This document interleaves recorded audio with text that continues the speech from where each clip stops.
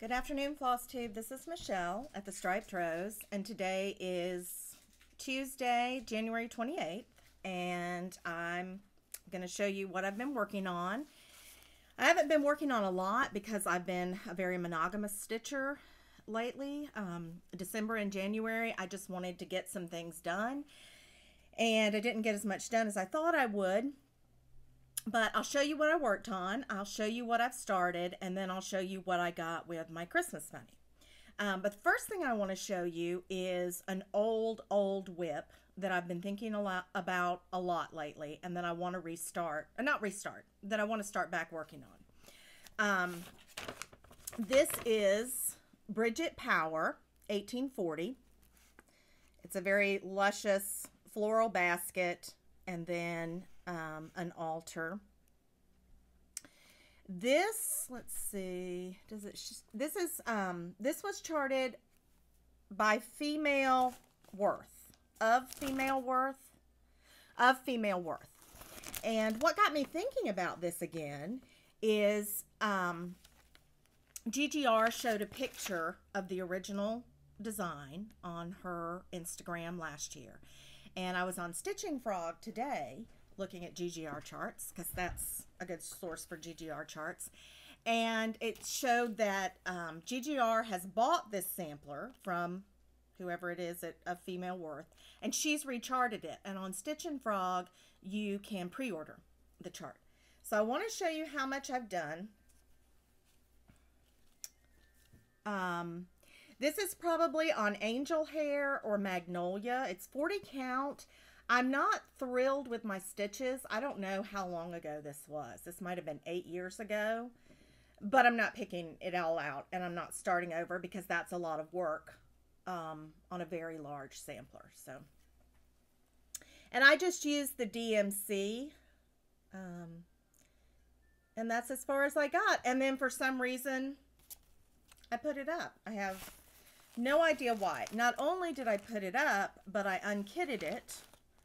I have 4 DMCs in the bag. So that is one, after I finish a few things, I'd really like to get back to that. I'd like to re-kit it back up. The DMC's absolutely beautiful. I'm perfectly happy with that. So if you like that, look for the new chart that you can pre-order by GGR. So in December, I finished a couple of things. I think I might have showed you this already. Silent Night, and I'm really sorry I don't have my Christmas magazines with me, so I can't tell you which Just Cross Stitch this was in. I think it's by Threads Through Time. And the sides with the trees and the snowflakes were not symmetrical on each side, and I tried to make them symmetrical, so that's the only change I made there. The other ornament that I finished was a Plum Street ornament, Good Tidings and Great Joy, and I just used DMC on this, except I used an anchor blue for the house that was just there, and I saw it and I thought that would work. And instead of the brown door, I made it have a red door, and I like that. The big thing that I worked on in December was the LW motif sampler. I have no idea why this took me so long to finish, but a lot of people were stitching this for Carol Saltbox Stitcher's daughter, Lindsay. Stitching this and thinking of her, and so I'm excited about probably put that in my bedroom. I like to think that I'll put pink cross stitches in my bedroom, not really downstairs, but this could go on the red sampler wall. It called for Mountain Mist and Lexington Green. And mine, I couldn't tell any difference between mine. And so sometimes I would just pull a strand from Lexington Green, and then next time pull a strand from Mountain Mist. And it just looks like over-dyed floss. It doesn't look like 2 different flosses. So at the new year, I thought, well, I'm going to start something on New Year's Day, and I did. Something that I think I told you I was going to start, something that I've wanted to start for a long time. Plum Street Samplers, Caroline Broomhead. And I collected slowly most of the silks, the called for silks. Nicole at Nicole's Needlework finished this last year, and she had it framed, and you can see that on her blog or her podcast. And on her blog, she actually gives, excuse me, her conversion. I think she changed some colors, and she gives her conversion on her blog. So far, I'm just using what's called for. So far, because I've only done, well, let's see, how much have I done?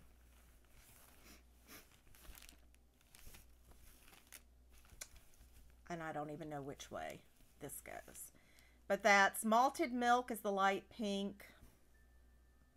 Malted Milk. And Herb Garden is the green. And Red Fox. Those are Classic Colorworks silk. And I had a lot of heartburn over this because I didn't like the Ligonier Latte. I didn't like the modeling in it. And so I just went to my old standard of light mocha. Zweigart light mocha. It's beautiful. And it never makes me cry. It's always absolutely perfect. So I started that, but my main thing that I wanted to get done was Isabella Johnston. And I'm still hoping that I can pull it out before the end of the week. I have a few pink things to put in up there. Finish the pink things. Finish this tree. Finish the words. And then finish the bottom border. And then a few more little things here. And you would think that wouldn't be... It's not a huge sampler. I was bogged down on the leaves for a while. Oh, and I've got to put a few more stitches in the wreath. When I first saw it, I thought, I'm not going to do those blue berries right there because that's just too weird on a red, pink, and white and green sampler. And now I just love it. The eye is really drawn to that pop of blue there. I used the DMC conversion for the greens, which are not my favorite, the greens, but that's fine. The blues I love. I used Silk for You PRO 34 for the red. I used a Victoria Motto sampler for the cream color. It was called Bread Dough. It says it's the equivalent of 822. The pink, I think, is Ballet Slipper, but I'm not sure. I don't have it over here with me. But here is the original. And you can find this in Sampler and Antique Needlework Quarterly, Summer 2010. If you like more than 2 samplers in this entire series of magazines, if you like or think you might like more than 2 samplers, pay the $50 and get the DVD, because some of these, I don't know about this one, but some of these samplers, you can buy them separately now, and they can be $20, $25. So there is just a $50 for a CD with that entire magazine series is a really good deal. So I'm really hoping to pull that out and finish that on Friday. And if I don't, the world will probably continue. I realized I didn't have a redwork sampler, that I was not in compliance with the law or the Forever and Ever stitch along that Michelle, Farm Girl Stitcher, and I are doing. And I have been collecting so many red charts, and I think right now I have so many that I just can't pick one. So I remembered that at some point, several years ago, I had started this. I think it's beautiful. I think the words from the song are nice. And I think it's really funny that you've got this traditional band sampler with the funny Valentine words. And I think it would be really fun to have that on a wall with traditional reproduction samplers. So at some point I started it, and I'm using Belle Soie Tulip. And I did work on it a little bit. I thought maybe this is a red sampler. Maybe Brenda and Laura will let me get credit for this. So I thought, wouldn't that be nice to finish that this month and have it for Valentine's Day? But, you know, it'll be fun to work on it during the month of February too, but I've just got to get Isabella Johnstone done. So when I was making my stitching plans for 2020, at least for the first 3 months, I thought I want to finish this sampler, Isabella Johnstone, in January. I want to finish my very old Prairie Schooler, cross-eyed cricket, The Promise Kept, the flowers with the bulbs, the flower bulbs underneath it, in February, and 1,000 Hills by Plum Street in March. And then I thought I also want to do an ornament each month, and I want to finish a Mania piece each month. We'll see. So the Mania piece, I don't know why, I just can't finish this. I've got all the colors, except I can't quite decide what I want to use for his pants, because I'm using the DMC conversion that was given in the chart, but I don't like the pants color. And I may have swapped, the pants color might have been that yellow right there. I don't know what happened exactly. But I hope I can finish that on Friday. That is Carriage House Samplings, Mr. and Mrs. Abbott and Daughters. The other one, and I'm sorry I don't have the magazine. I don't even have my working copy. This is from a Just Cross Stitch Christmas magazine. It's called 3 Crowns. And I've got to finish the words Merry Christmas, finish the border on the bottom. The horizontal borders are much quicker than doing it vertically, so that shouldn't be a problem. And then there are 2 birds in the middle, 2 solid red birds, and a little tree of eyelet stitch motifs. So we'll see. Maybe I can get that one done by Friday too. And this was also a Mania start. Both of these were Mania starts from last year, so I will be following my own rules there. All right, so that's all I've worked on. That's all I have to show you. Except I have my haul. And then I was going to show you a couple of things that I was knitting. I was going to show you a really interesting sock pattern. Let me show you that really quickly. This is right now my favorite sock ever. This is a fantastic colorway. It's called Summer Camp. It's Knit Picks Felici. Knit Picks is the yarn company. You can find them online. Felici is one of their sock yarn lines, and Summer Camp is the colorway. And the pattern is called Embrace, and I don't have it with me because it's so easy to memorize. By Mima Designs, maybe?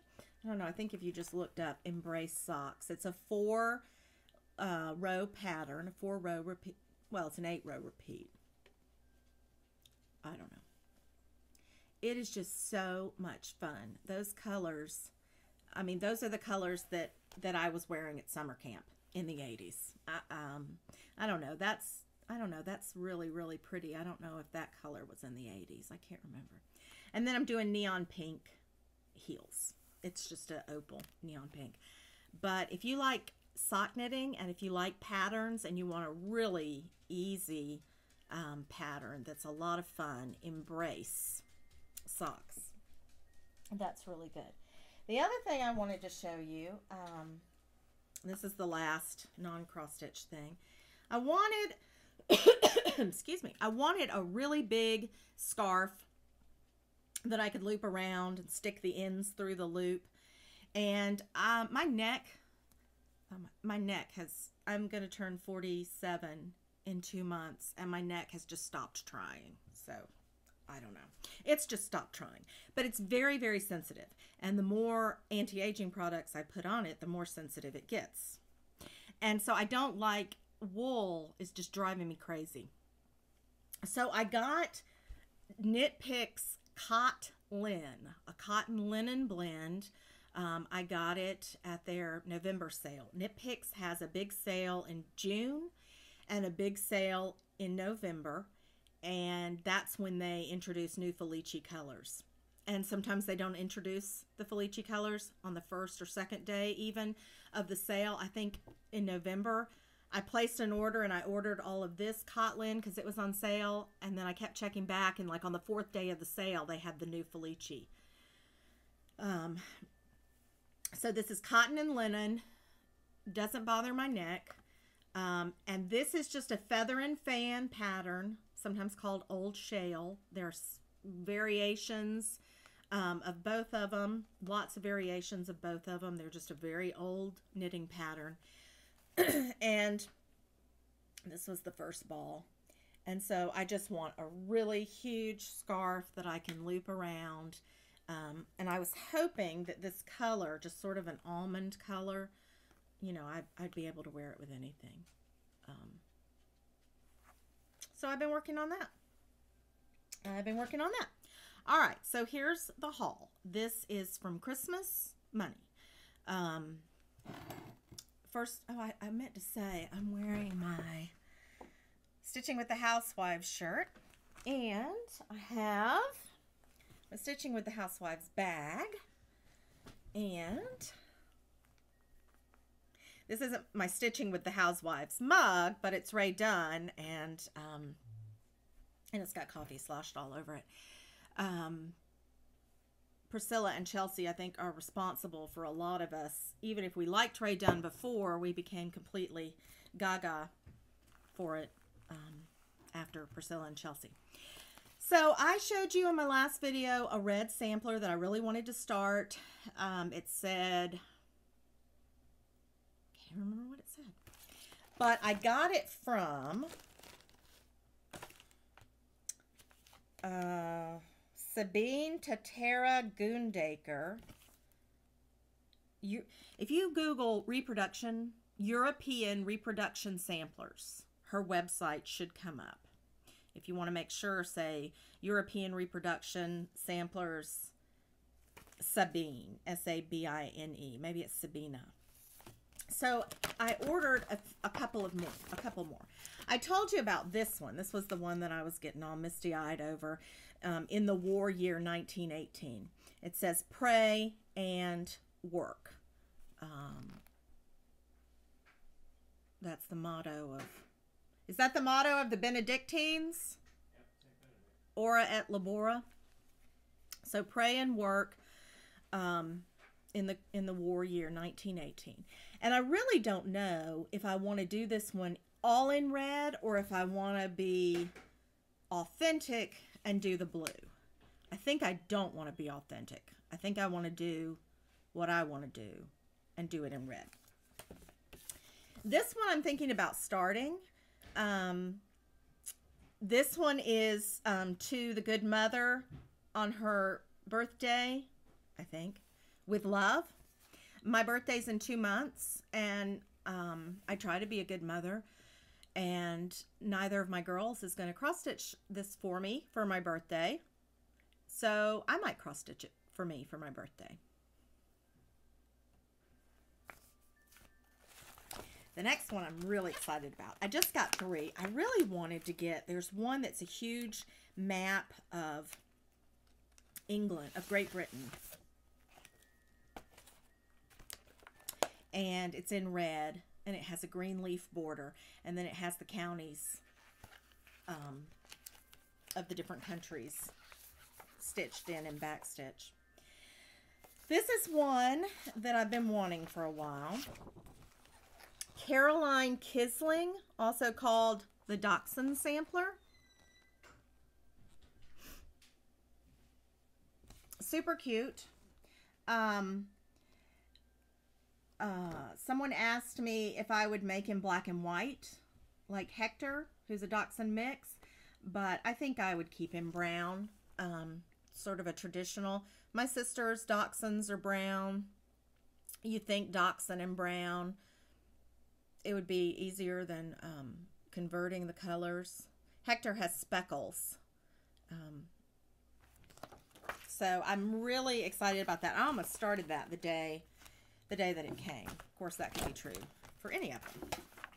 So that was Carolina Kisling, and those three were from European reproduction samplers. Then I had a GGR attack because of Laura and Brenda.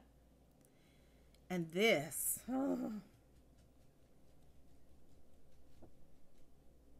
Mademoiselle Viola Martini. That's fabulous. Fabulous, fabulous. And I got that from Stitch and Frog. I think all the GGRs I've gotten were from Stitch and Frog. I don't know another good source for them. You can tell me if you know. And then I got this one, the Red Deer. And I bought a needle thread keeper fob with a, not this Red Deer, but it was called the Red Deer. I bought it while I was watching Brenda and Laura. I sort of popped over and bought one because Laura was showing all of hers. I was worried there wouldn't be any left for me, so I had to go and get it. So I bought those from Stitch and Frog. The most recent thing that came, I got from Kitten Stitcher. I guess maybe I saw it on Instagram. Samplers Forever is a sampler company and a designer, and she's in Germany, and you can buy her charts from Germany. But she said her only American or North American source was Kitten Stitcher. And so I hopped onto Kitten Stitcher and got this. Now you can't, I mean, you can already see why I got it. Adam and Eve, big fat flowers. I think that border might push me over the edge. The border looks tedious, I'm not gonna lie, but those big fat flowers. If you go and look this sampler up online, you can see where someone has stitched it, and also just a mock-up of it on a cream background. And on one of the sampler groups on Facebook, it's stitched, it's called for DMC, but someone on one of the sampler groups on Facebook is doing it in over-dyed, and she has shared her thread colors. I know Peach Fuzz was one of the colors in the roses, but I'm really, really excited about doing that. I think it's going to have to be a fairly dark fabric. These grapes, I guess right here, I mean, those are, you know, like a champagne color. And the flowers, it looks like it's got a lot of really pale colors, at least the way the sampler looks now. And the way it's, no, it's charted for a DMC 815. Looks like so I'll have to look at that, but I'm really excited about that. It's Adam and Eve and those really, really big fat roses. So I got that from Kitten Stitcher. Samplers Forever has other nice looking charts. I bought this one from Kitten Stitcher still with Christmas money, but it was at a different time. Kitten Stitcher and McKenna Carrie, I guess I've never gotten it out of the package. Carrie Scarlet Letter charts, which is exciting. Now, I really fell in love with this the very first time that I saw it. This is Mary and Joseph, and it looks like it's the flight to Egypt when they left, when Herod was killing the baby boys. And maybe you can't tell, but it looks like Mary is holding a grub. And that's why I didn't buy it the first time, because I looked at an up-close picture of it on the original and on the charted version. I mean, I don't understand. I mean, because there's a lot of really nice things in this sampler. I mean, that's a really nice element, those triangles.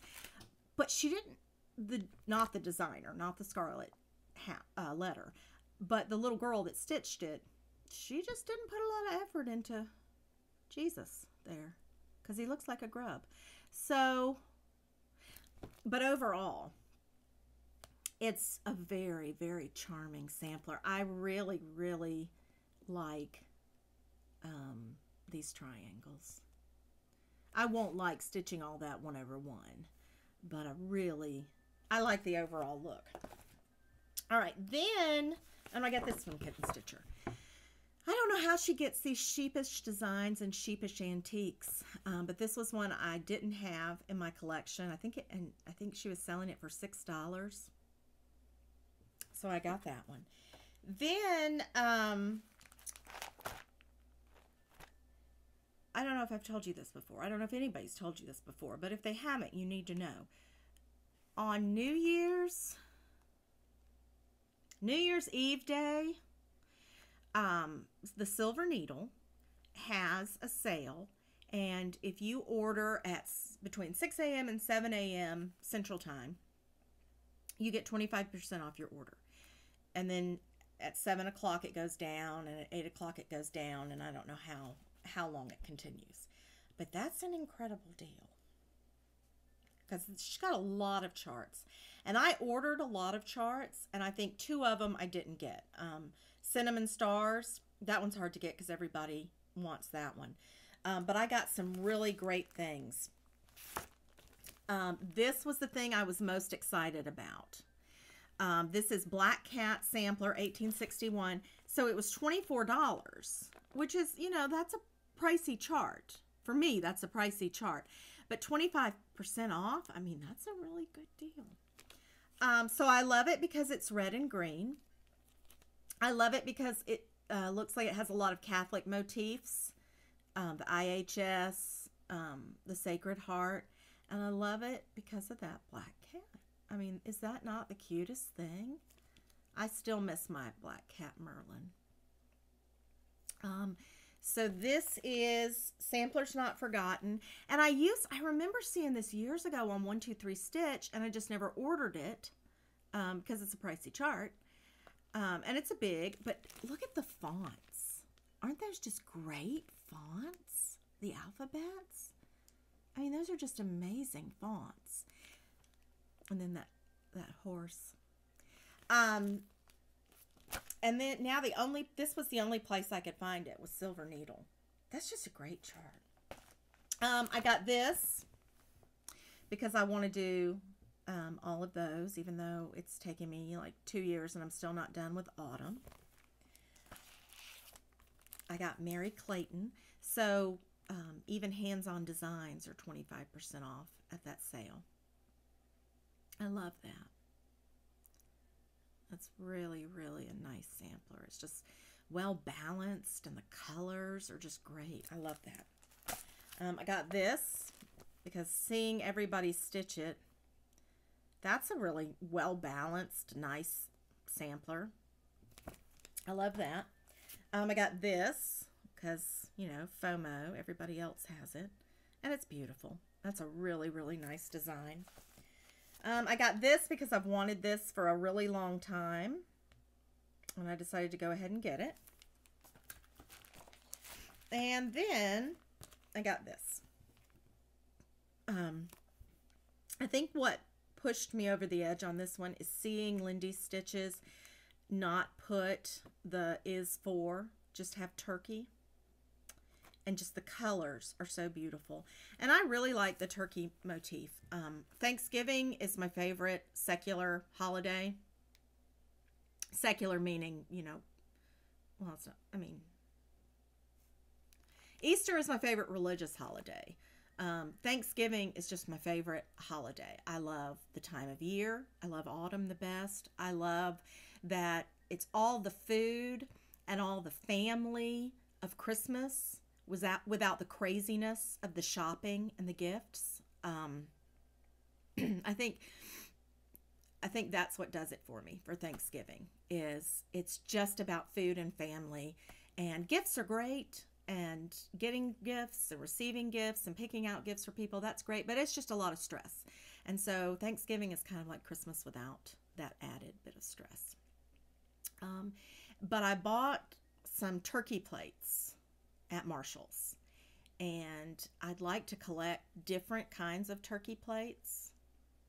And I got some Ray Dunn gobble plates. I got them like 2 or 3 weeks ago on clearance at several TJ Maxx's. I was getting the gobble plates on clearance because I saw, like the really fancy turkey plates, and then, the chunky, casual Ray Dunn gobble plate on top of it as a place setting, and it just blew my mind. That was a bunch of waffle. I got this because Brenda and Laura showed it, and it's really beautiful. I love this isn't part of the Holly Berry Farm series, but it's kind of got the same vibe, and I do love it. I do love it. Okay, we're at the end. I got this with something else. Lori at Mischievous Stitches, I just saw her show it. Laura showed it a couple episodes ago. That's just beautiful. Again, really nice, different alphabet fonts. If you've stitched a lot of alphabets, you know that sometimes it's just great to stitch a really different alphabet. And then I've really been pulled towards sort of the Berlin woolwork motifs. I think you can see that with, like Carolina Kisling. Those little islands, just islands of a pastoral scene. I feel like that's there. I love a good wreath. So that's one that I really, really want to do. Okay, the last thing I was going to show you, you've all seen this, I hope. This is the Hands Across the Sea. I think I said Hands-On Designs a while ago when I showed Mary Clayton, and I meant Hands Across the Sea chart, that for a $10 donation, that you would receive this chart, and I'm sorry, 10 pounds. It worked out to, I think, about $13 American. And the money would be sent to 2 fire brigades battling the Australia fires. So an incredible chart, an incredible price, and an incredible cause. And they've raised so much money, and I'm so, so happy to have the opportunity, made so easy. You think you should donate to these good causes, and then this was just handed to you. This opportunity to donate to a good cause was just handed to you on a platter. I mean, it was fabulous. All right, the next thing that I want to show you is just a stash dive. It's my, as Laura and Brenda would say, my immediate radar, which of course changes, constantly as they admit. So this is not haul. This is stuff I have that I keep in a basket next to me. It's almost more like fantasy stitching. I just look through this and I fantasize about stitching it, and I fantasize about seeing it in different places on different walls. And one of the great things about sampler walls that when somebody shows their sampler wall is, you have several samplers in common, but when you see them on somebody's wall, they're in a different mix. And I love to see the same sampler in a different setting, surrounded by different things. It sets off different parts of the sampler. It really looks great. This is an old good housewife that I fell in love with, and I hunted down. I worked so hard hunting this down. and then I didn't start it. It's called Wife into Thy Garden. It's talking about strawberries. And it looks so simple. It looks like it would just stitch up in a week, doesn't it? So fantasy stitching. I still want to do that. The next one I can't show you because I gave the cover to my mom for in case she wanted to use it for her journaling. But it's G Ledger by Reflex de Soie. That's not how you say it, but I'm not in France. I'm in the Appalachian Mountains. I really want to start it February 1st. I want that to be my February start. This was the one that I got from Sabina last time that I showed you that I was just so hot to start. God Protect You. And now I'm leaning towards starting the other one. This is still on my immediate radar.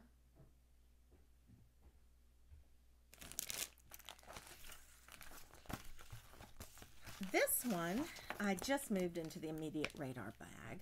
I think I've showed you, I'm sure I've showed you this before. I've had it for a long time. This one surprises me that it's a reproduction. It is a reproduction. There's the original.